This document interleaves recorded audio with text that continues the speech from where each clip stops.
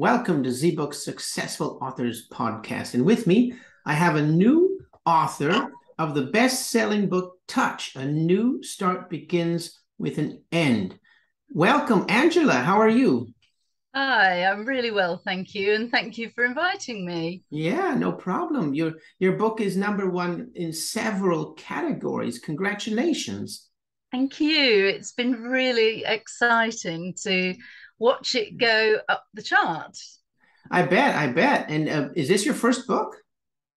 Yeah, it's the first in the series. I decided to fast release the series across the summer and early autumn.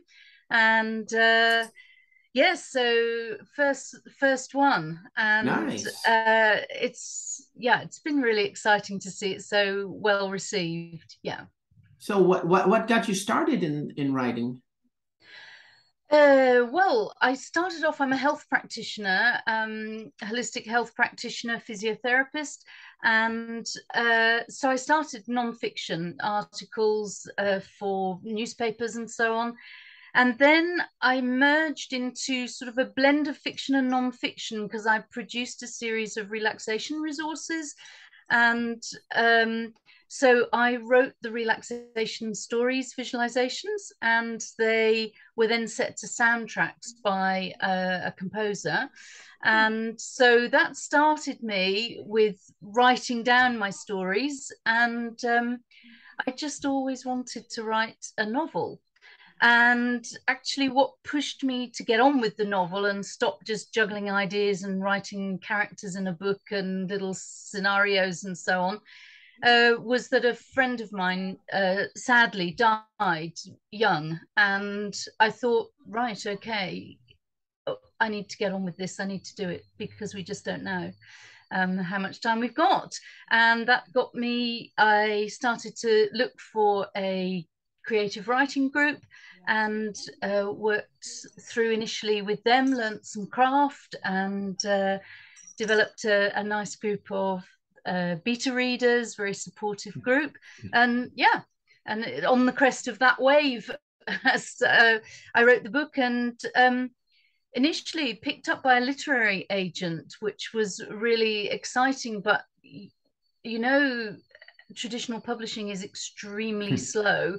And I had three books written and I was still waiting.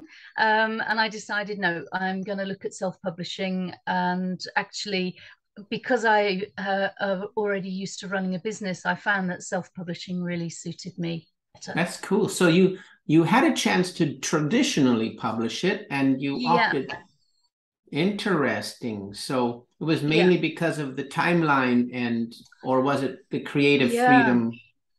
Well, it was a little bit of both. I started getting a little bit worried because I was getting offers to write stories on particular subjects or suggestions about maybe resetting my book somewhere different and et cetera, et cetera. And I thought, actually, you know what? That's not what I want to do. So, yeah. Yeah, I don't understand. I mean, I know the arguments, but why would you only get 10% when you go, well, Yeah. on average, right? Why would you Yeah. take 10% instead of 70? Why would you give somebody else your work and Yeah. creative authority? That's I Yeah. don't get it. Yeah. Well, I know I think, everybody's look. Go ahead. Yeah. no, well, I think you're right because, but actually starting out, I just had seen that route. I had thought about that. That was the route that you went, and actually, uh, I thought partway along the way, do you know what? I've got really good. I've run a business for years. Why can't I run this business? And it's about learning the business. It's about taking courses and speaking to the right mentors and having the courage to go with it. Nice. Can you tell us about that business, the previous? Yeah, sure. I run, well, I'm director of two health clinics, and I started off, I'm a physiotherapist and I'm an acupuncturist as well. So I have a foot in both camps. I'm a traditional medicine and holistic medicine, and I love working with energy medicine, and I like the freedom that running my own business gives me. I love meeting the people as well. I've met some really fantastic people over the years, and yeah, so that's my business, and I work in conjunction with acupuncturist, nutritionalist, psychotherapist, so that we try to offer a package of well-being for people, because it really worries me that we concentrate really heavily sometimes on health and we ignore people's well-being. And I think it's really important to integrate the two things, particularly so many health issues are related to stress and to things that are going on elsewhere, poor nutrition, lack of exercise, etc., etc. So I think it's really important to understand the person and develop a program that suits them and looks at their well-being as well as their health. Yeah. I like a holistic approach too. But I wanted to actually ask you if you did marketing for your businesses. Yeah, I do. I write quite a lot of articles in newspapers. I broadcast on the radio for 20 years. I was the sound advice physio on BBC for 20 years. I work with a website, and we've done a lot of SEO work with that, search engine optimization work. We advertise as well. And I've used mentors both on the business side and the marketing side for the clinics. Yeah. Okay. Oh, now you got me curious. One more tangential question, please. How do you find a mentor and get them to mentor you?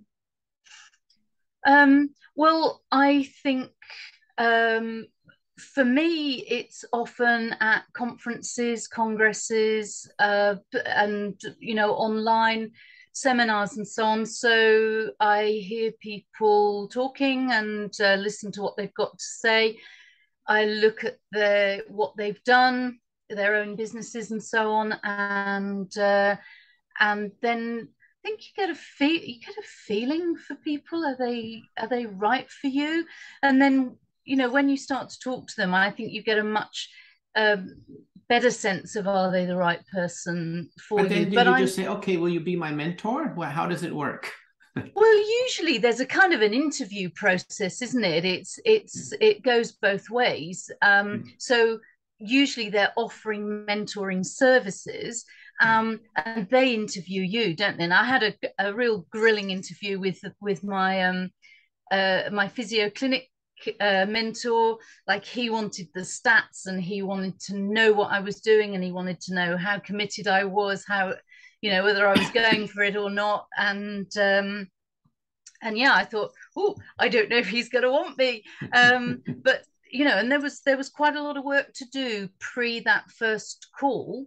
And yeah, and then we decided we were a good fit. I've lived in Australia for a while, so I was quite used to his approach, and that straight up approach that they often have, the Aussies. And yeah, so that was a good fit. And Cool. But I think that's how you do it. I think it's about relationships, because I think somebody can be a great mentor, but not necessarily the right mentor for you at the stage you're at, or where you want to go exactly. So it's got to be a very personal thing, I think. Okay. All right. Back to your book. So tell us about your book, finally.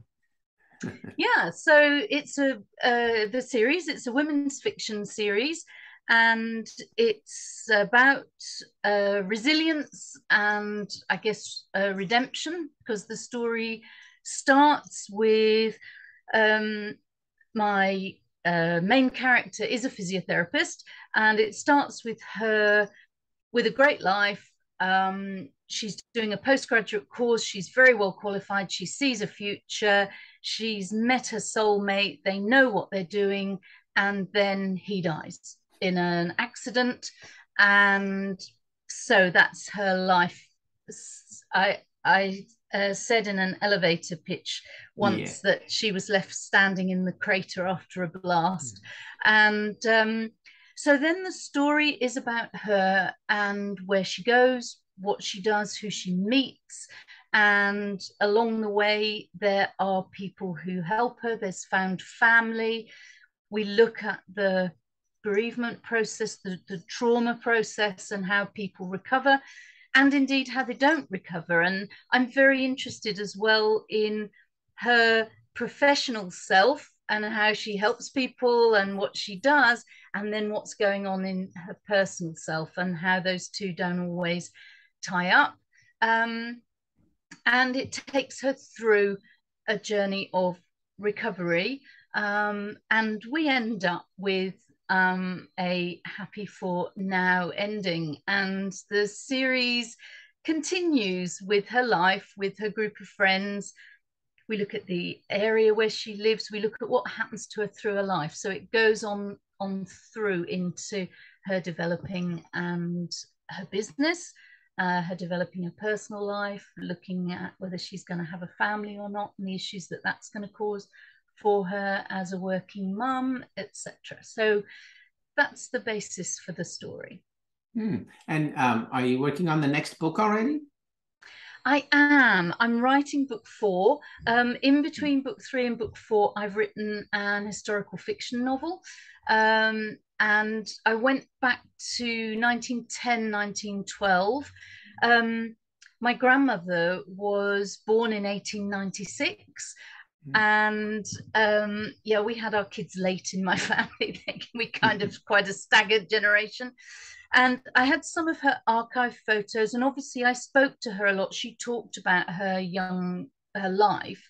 And it's not based on her life at all, but I've used some of her archive material. I've looked at that period, which was just fascinating. It was 1911, there was a coronation going on with pre-First World War, got suffragists and suffragettes going on.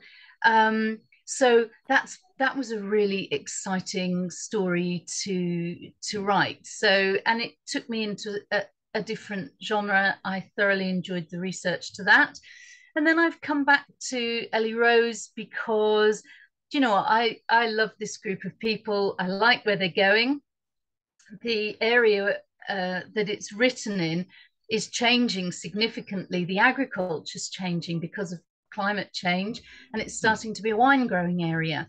So and actually coincidentally, I was very involved when I lived in France with a group of friends who were all wine producers and wine growers. So I'm really interested to see that follow me here, and I'm going to write a little bit about that in this story as well.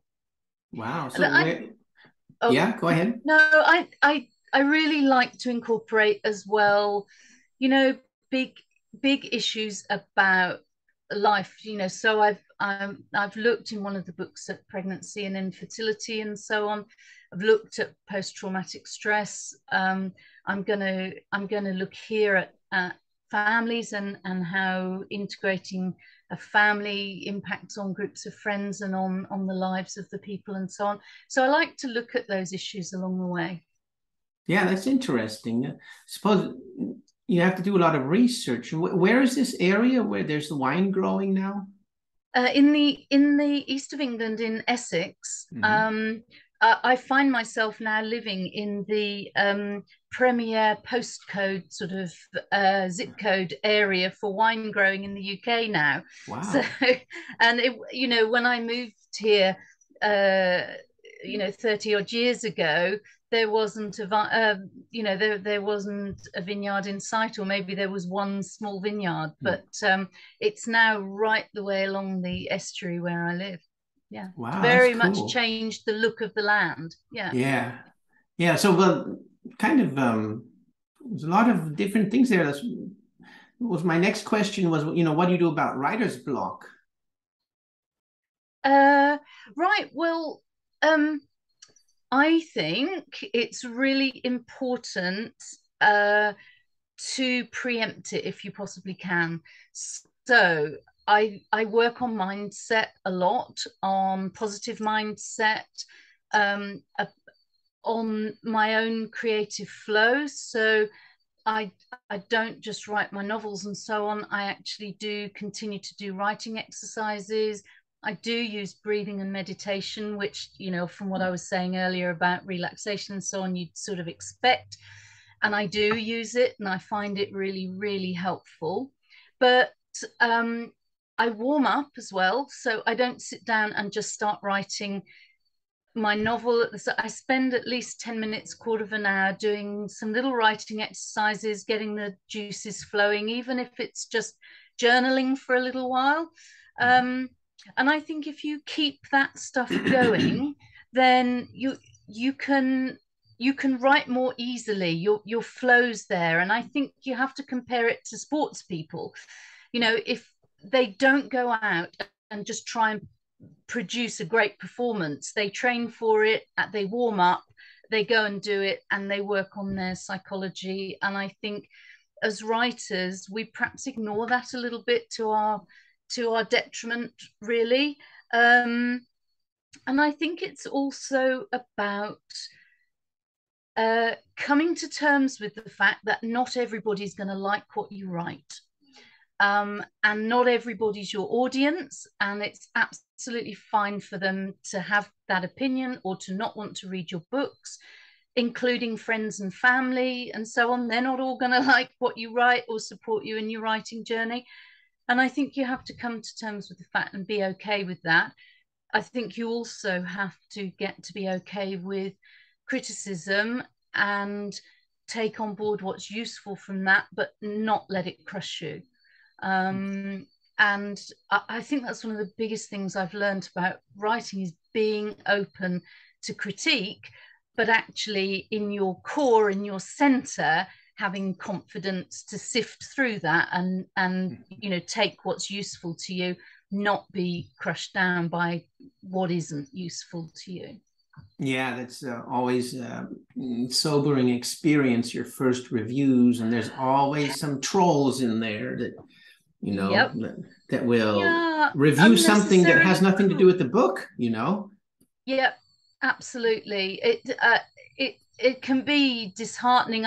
I think even one of my first professional edits, it was just really badly delivered. Not that the editing was bad, but the way it was delivered, the way the critique was delivered was just heartbreaking. And, you know, I just thought, wow, they really don't like this. And anyway, thank heavens for my writing group, because I took it there and said, well, I don't know what to do. I'm just crushed here.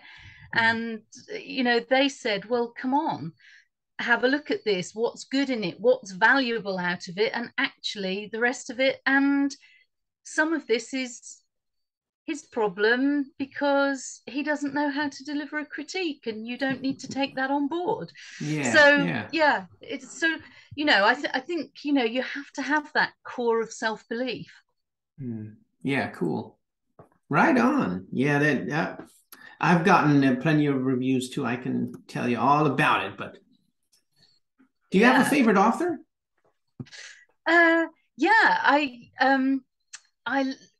I really love Joanne Harris, who wrote the Chocolat series, the film that was made into the film.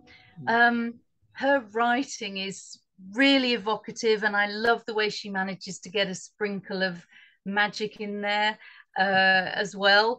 And it's her descriptive writing is fabulous. Like, I can pick those books up and she takes me back to France. I'm there in a kind of a really visceral way. So I love her writing.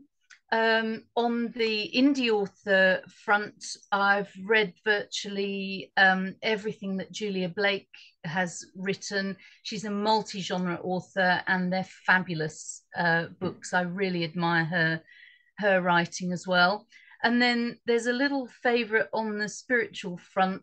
I like Khalil Gibran's writing, and I think the Prophet is always something inspirational. And it's one of those interesting little books, and I've lent it, I don't know how many times. It's never ever come back, and I've gone and bought it again and lent it again. So that one's one of my favorites that I go back to as well. Yeah, I have to read that. I've only heard good things about it, and I still haven't read it, so I got to get that one too. Yeah, it's really beautifully written. Yeah. I want to get back to your book just a little bit. Tell us about your main character a little. What inspired you to her? Yeah.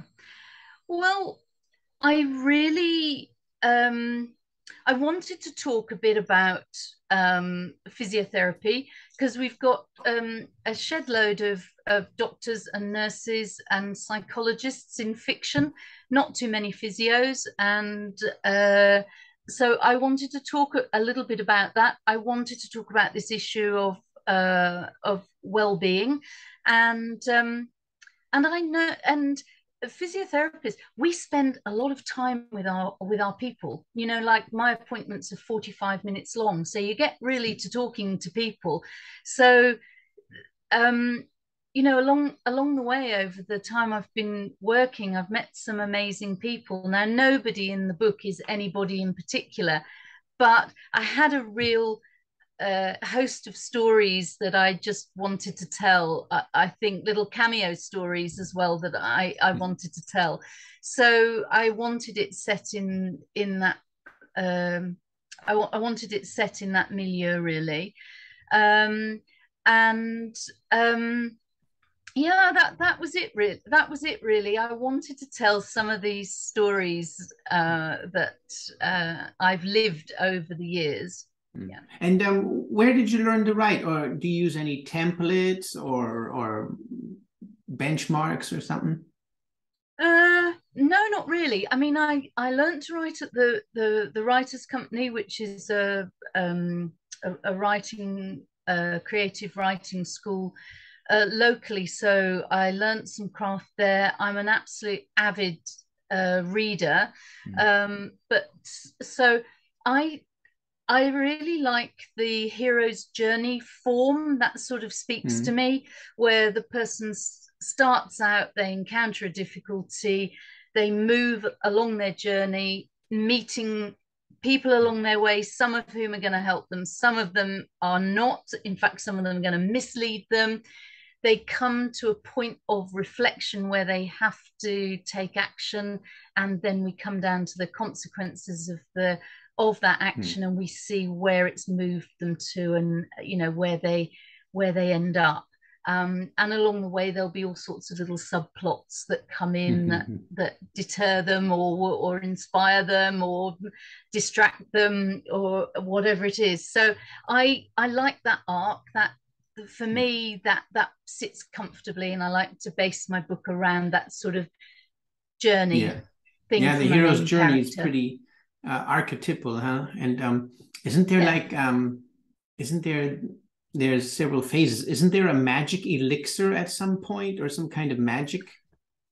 Yeah, there are different sort of. I think there are different ways that it's described, but there's an inner cave point where the person kind of goes inside, and you know they really reflect on their crisis, or on their what's happened to them, and what are they going to do about it, and how are they going to move forward. So yeah, there's a reflective, there's a period where it's really reflective, and then they move out.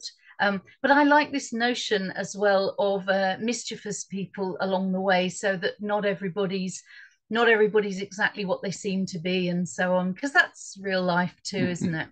Yeah, yeah. And what's your main character's name? Ellie Rose. Ellie Rose. Okay.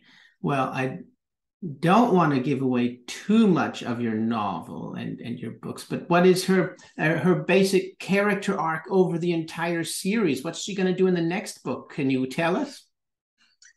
Yeah, I mean, in the next book, basically it's going to come back and bite her on the bum that she's chosen to get through this by throwing herself into work and isolating herself a bit from people and getting really involved with her dogs and whatever. And it's going to come back and bite her on the bum that she hasn't really done the work to resolve her own trauma and grief. And she's going to go off at a bit of a tangent. She's going to scare everybody in her entourage, and actually she's going to kind of run away a little bit, and then she's going to look at how she's going to resolve this issue personally, because she's resolved it professionally and kind of thinks she's done the job in book one, and we see her move forward, and then in book two we find there's more work to be done.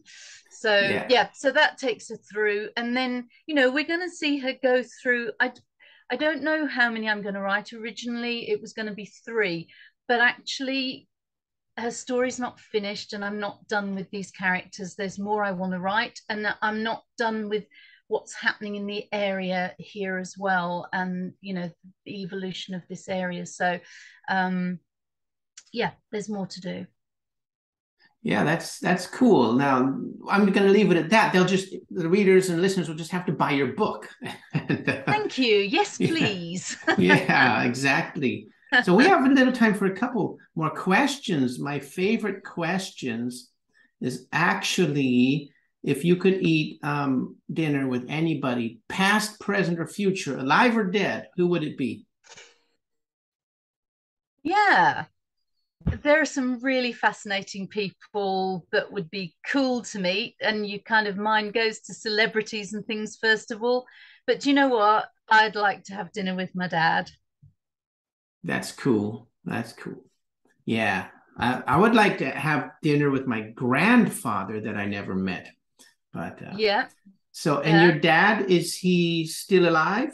No, my dad died 27 years ago, and I know exactly what he would order off the menu because he just loved to find a restaurant that did whitebait, which are little tiny fish that are crispy fried for starter. He'd have trout meuniere for his main course, and then he'd have some kind of pudding with custard because he loved custard, and Mum used to begrudge making him custard because she wasn't that keen on it. So he really loved nursery puddings with custard.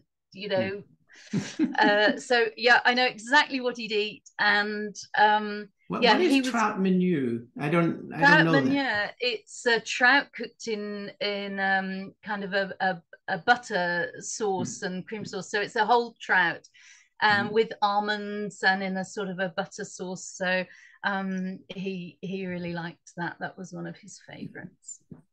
Yeah, man, I would just love to do that, or have a time machine. Oh boy, that's a good one. I mean, there are some look, doing the history research for my book, I'm using a main character who was a suffragette who's real, and I'm using some of her history, and wow, she was an amazing woman as well, and did so much. She was a music hall singer, but she was an activist, and she remained an activist all through her life. And she was in prison and force fed upwards of 200 times in pursuit of her goals. She was a really, a real character. So yeah, I mean, she'd be somebody I'd like to see, but I just couldn't turn up the opportunity to have dinner with my dad once more. Yeah. So where can we reach you and your book? Right. Well, my books are all on Amazon. So if you look me up at Angela Cairns, all my books are on Amazon. And we have Touch, Dilemma, and Bloom. And there's a prequel novella called Paradise, which you can get for free if you'd like to by going onto my website, which is www.angelacairnsauthor.co.uk. sign up to my newsletter and you'll get the prequel novella for free. And because I'm on talking to you today, I've set Touch at 99 cents or 99p for the 5 days over the weekend and up to Tuesday. So if people would like to read Touch, then go and grab it for the bargain price of 90, the ebook. All right. So you've got a blitz sale on this weekend, 99 cents for. Yeah. Awesome. For the ebook. Yeah, and I just had some really exciting news today. I've just signed off on the audiobook for Touch, which will be coming out in about 10 days. I think takes ACX about 10 days to get it up, but that was really exciting to sign off on that project. Awesome. Oh, wow. You just started another topic. We're going to have to do another podcast about the audiobook then. Yeah, that's a topic in itself. There's a lot of work too. Did you narrate it, or did you get a narrator? No, I got a narrator for this one because Touch has quite a few different accents in it, and I didn't feel comfortable to do the accents, but I think I'm going to have a go at narrating my short stories. I've got an anthology of short stories out, and I'm going to have a go at narrating them because I'm quite comfortable narrating. But listening to audiobooks, doing a bit of research around it, audiobooks have evolved, and they're pretty much, plays now. They're not, even some are multicast members. So I thought just reading it maybe wouldn't be good enough. So I decided on a narrator. Yeah. That's great. That's great. And all right, so the novel is Touch, A New Start Begins with an End, going on sale, 99 cents this weekend. And you can get the free book, Angela Cairns author.co.uk. That's awesome. Well, thanks for being here, Angela. I've really enjoyed chatting to you. Thank you for having me. Yes, and I enjoy seeing your book at the top. So. Oh, yeah. Okay. I'll catch you next time. Okay. Good to see you. Bye now. Okay.